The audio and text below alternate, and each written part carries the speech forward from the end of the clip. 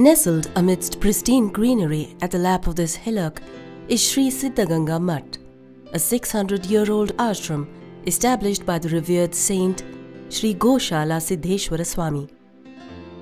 A multifaceted institution with a strong commitment to humanity, the Mutt runs 128 quality educational institutions all over Karnataka, reaching out to over 45,000 students each year. These institutions offer primary school to postgraduate education in various disciplines, including engineering, business management, pharmacy, nursing and teaching. Care of the physically and mentally challenged is a cause very dear to the Mutt. Concern and confidence building amongst neglected elders occupies equal attention. The Sree Siddaganga Gurukula, under the aegis of the Siddaganga Mutt, offers free schooling, boarding and lodging for over 8,000 students drawn from poor rural families belonging to all castes, creeds and religions. Nearly 32% of the children here are orphans. It is undoubtedly the biggest school of its kind in the country in a single rural campus. The route to the heart and the head cannot be over a hungry stomach. Dasoha, the daily mass feeding scheme, is one of the most cherished activities of the Gurukula. Besides the 8,000 students, there are about 2,000 pilgrims who are provided with free food every day. Discipline is the watchword in all spheres of activity. There is no scramble for food. Students and teachers are engaged in one voluntary service or the other. Heading such an esteemed institution has been the preordained mission of the present patron saint, Sri Dr. Shivakumar Swamiji. A scholar in Kannada and Sanskrit, the Swamiji ceaselessly strives to eliminate the shackles of communal dominance, normalize the lives of the physically challenged, and eradicate obstacles of want in those who are underprivileged. His dedication and service has drawn the awe and attention of several people, including heads of state. However, such a wide spectrum of service activities and the ever-increasing pressure on each activity are a challenge to the Gurukula in terms of resources. Though the Gurukula is spread across 108 acres, the classroom space is woefully less. 70 students are herded in a classroom big enough for just about 40 students. It is a shoulder-to-shoulder nudging situation for 4 to 6 hours of classroom duration every day. The result?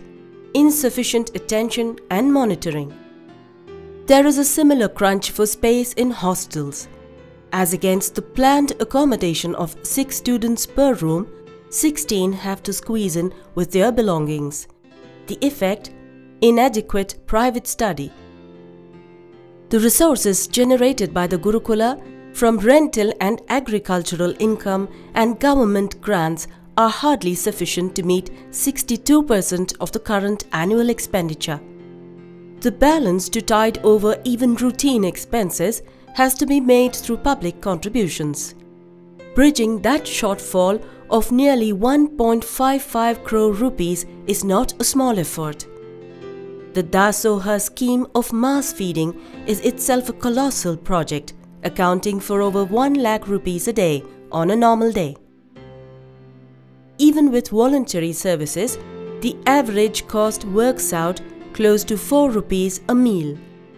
Despite these challenges, His Holiness Dr. Shivakumar Swamiji continues with his relentless efforts.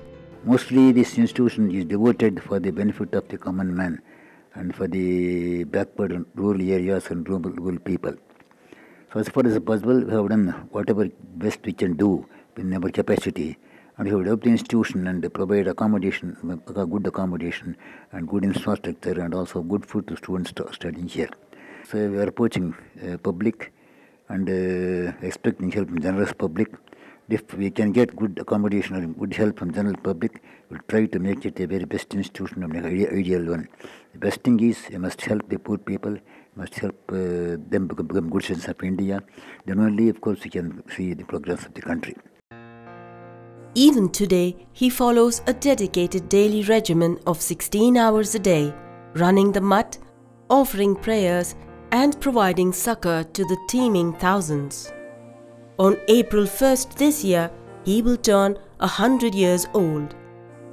On this occasion, devotees and well-wishers of the mutt have decided to come forward and make a dedicated effort to strengthen the Gurukula. The overall infrastructure, its school facilities, library and computer centers, hospital, prayer hall, water supply and sanitation all need resources and help. If a free society cannot help the many who are poor, it cannot save the few who are rich, said John F. Kennedy. These words are more relevant now than ever before. Look at the glow in the eyes of these children.